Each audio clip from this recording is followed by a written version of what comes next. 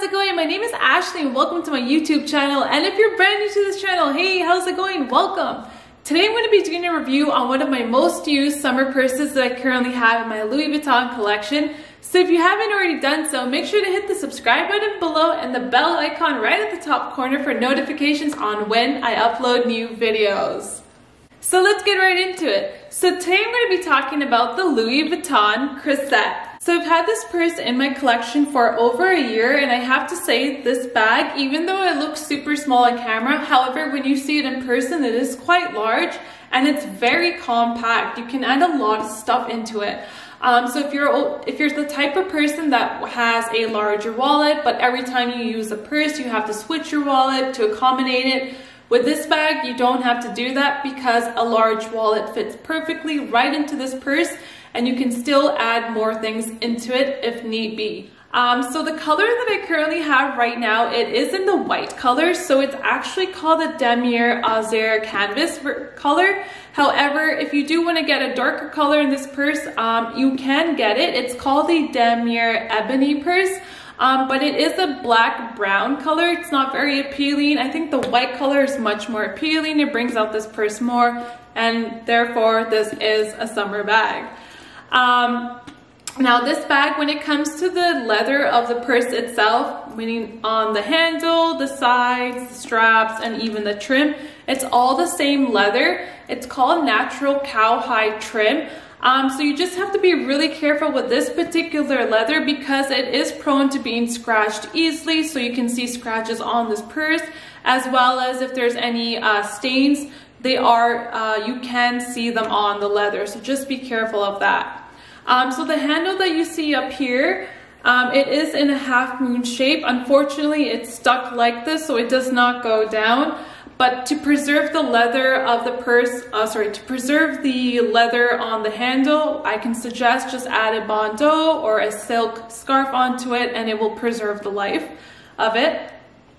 Overall, this purse is all in gold hardware, so the lock at the front, the top over here under the handle, and even the sides where your straps are, it's all gold hardware. So there's no difference in that. The material itself, it's very soft, it's very flexible. Because I've only had this purse for a year, I haven't damaged this purse like my other bags. So this bag is super intact, but maybe down the road I feel like it will stretch over time or it will damage, but we'll see. Now the lock that you guys see over here, it is your normal S lock. So if you want to open up the purse, you simply push the button over here and it opens. If you want to close it, you push the flap down and it closes. So the inside of the bag itself, so it is baby pink color and it is your normal textile lining. So just because I just took this bag out today because I am going to start using it for the summer, there is really nothing in it. However, this is what the inside of the bag looks like. So right now I do have the iPhone and a small wallet in it, but this purse, a good thing about it, if you are the type of person that has a large wallet, it does fit perfectly in here. So you don't have to change your wallet anymore because it will fit perfectly and you can still add your daily essentials into the bag.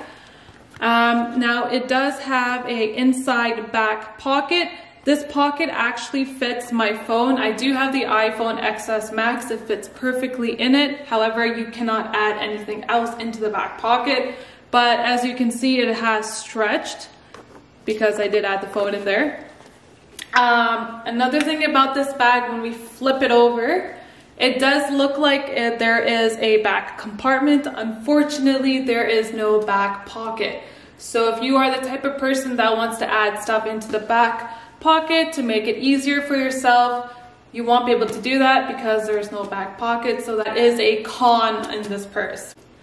So a cool thing about this bag, if you guys haven't already noticed or so, it does come with its own accessory piece.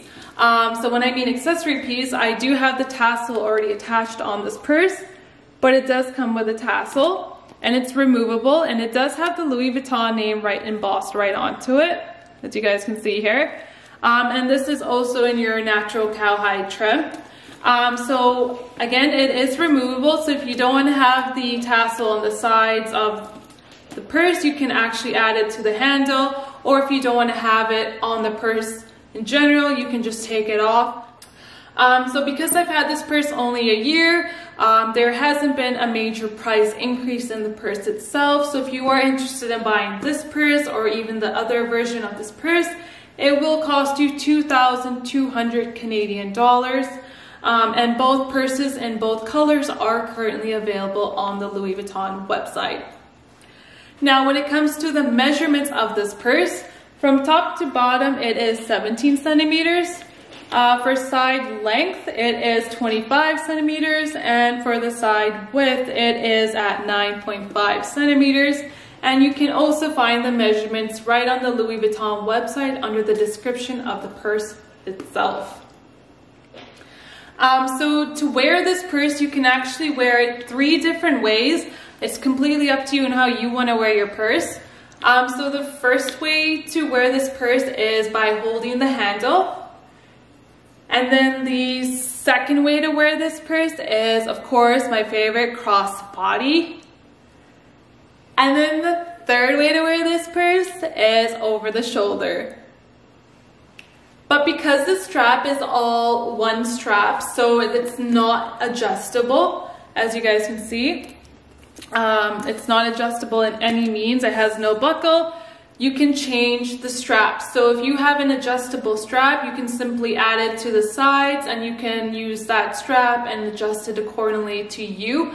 Overall, I mean, this purse is a very nice purse. If you are brand new to the Louis Vuitton collection, I would suggest go for this purse because it is super compact. You can add a lot of stuff into it. If you don't want to get the white color, get the dark color. I mean, it's not that expensive, and I think it's a really great purse. Overall, I hope you guys enjoyed my short review on the Louis Vuitton Croisette. If you haven't already done so, make sure to hit the subscribe button below and the bell icon right at the top corner for notifications on when I upload new videos, as well as make sure to like the video. But until next time, guys, bye!